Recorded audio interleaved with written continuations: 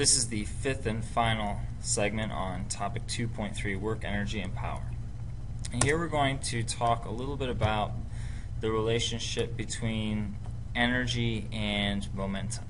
And if you remember, momentum is that measurement, that quantity that we use to address an object's mass and velocity. And the momentum of an object equals mass times velocity.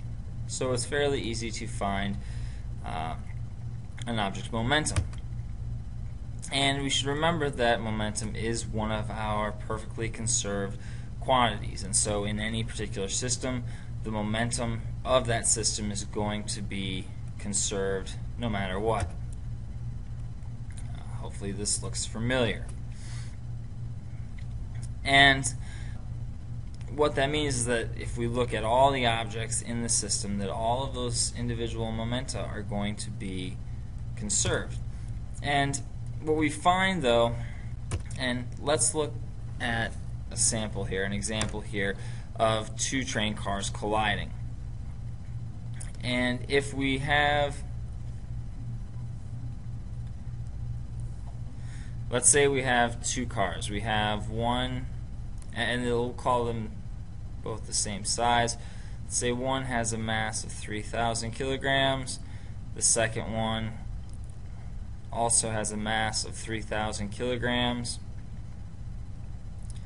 And let's say that the initial velocity of the second car is 0. And the initial velocity of the first car, so U1, is 10 meters per second. And it's traveling towards the second car. So we can very easily find the initial momentum of this system. The initial momentum is the total momentum is the momentum of the first object plus the momentum of the second object. The second object isn't moving, the second car over here. And so all of the momentum is in the first train car. And so that's going to be 3,000 kilograms times 10 meters per second, which gives us a momentum of 30,000 kilogram meters per second. Right? Now when they collide, let's say it's an inelastic collision, and so the two cars stick together. Well, that means now that our final mass, or our new mass, is going to be the two combined. And so our final mass then is 6,000 kilograms. Let's find out what our new speed is going to be. Okay, and so we know the momentum is conserved, so our initial momentum has to equal our final momentum. And so P equals mv, and so v here, which is our final momentum, or our final velocity rather, is equal to the momentum divided by the mass, which is equal to 30,000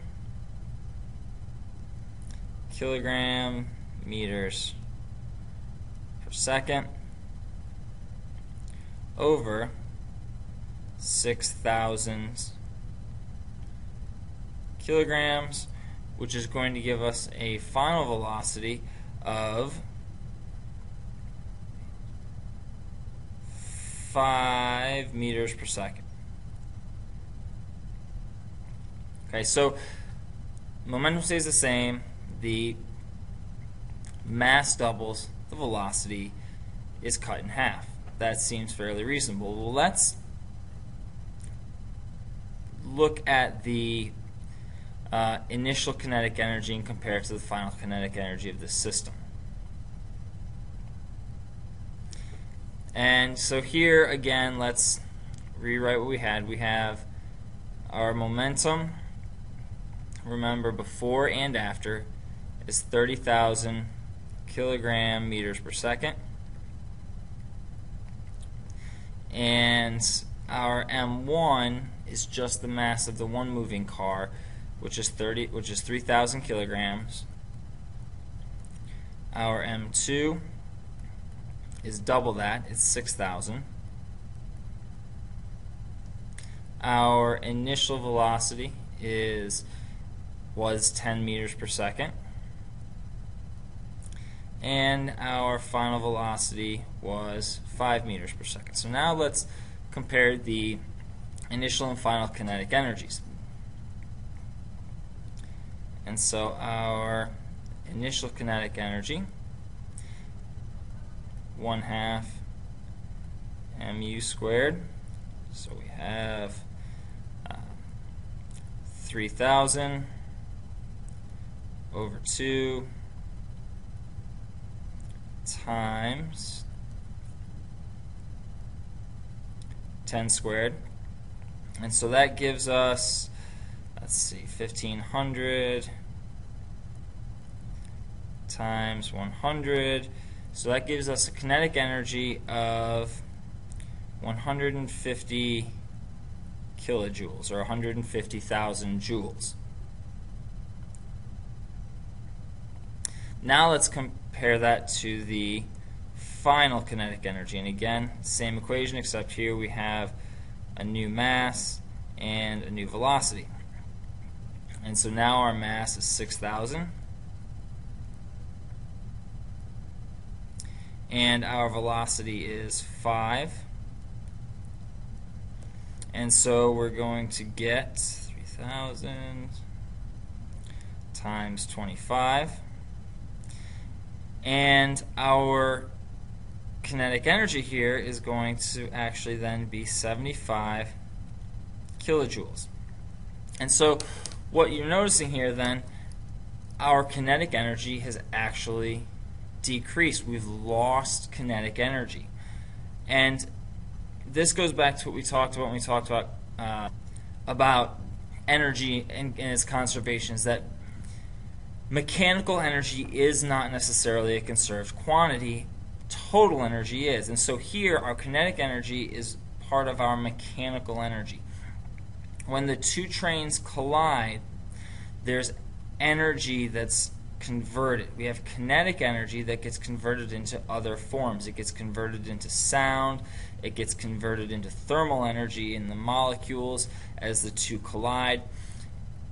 And so in our collisions, and remember, this is an inelastic collision. In an inelastic collision, by definition, there is a conservation of momentum, as always, but there's a loss of kinetic energy. So two types of collisions, or the two types of collisions that we're going to be dealing with, are elastic and inelastic. Elastic collisions, you think about elastic as bouncy. Elastic collisions, objects collide, bounce off of each other, and go their separate ways. In that type of collision, both kinetic energy and momentum are conserved, but that's only in perfectly elastic collisions. Inelastic collisions are when you have a loss of kinetic energy but momentum is conserved.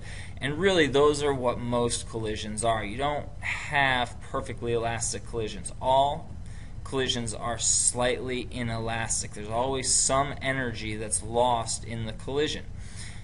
The most inelastic kind is when the two objects actually stick together, and that's the situation where you have the largest loss of kinetic energy. So again, elastic collisions, there's conservation of both momentum and kinetic energy. In inelastic collisions, there's conservation of momentum still, but there's a loss of kinetic energy as it gets converted to other types.